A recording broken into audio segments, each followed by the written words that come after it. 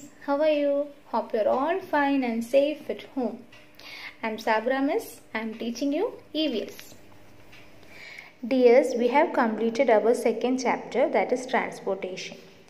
Now we move on to the next chapter.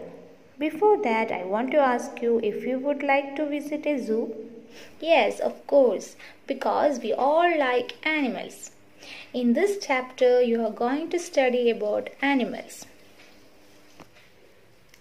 So the name of the chapter, that is chapter 3, diversity of animals.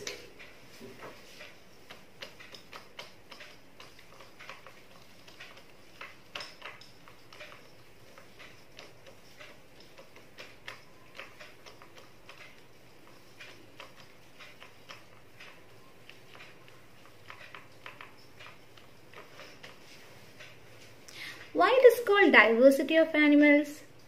Because there are different varieties and types of animals. So it is called diversity of animals. We are going to study about the different varieties and types of animals. Children, do you like forest safari? Let us go for that.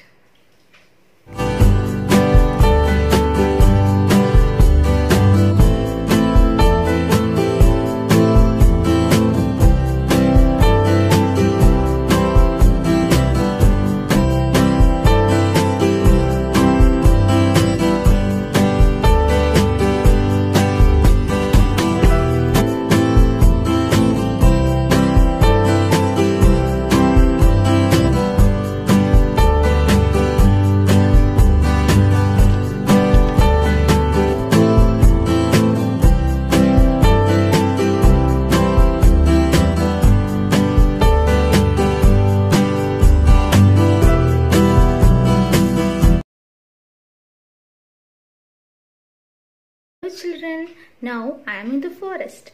Can you see the animals? And these are wild animals. And the animals that are kept at our home are called domestic animals.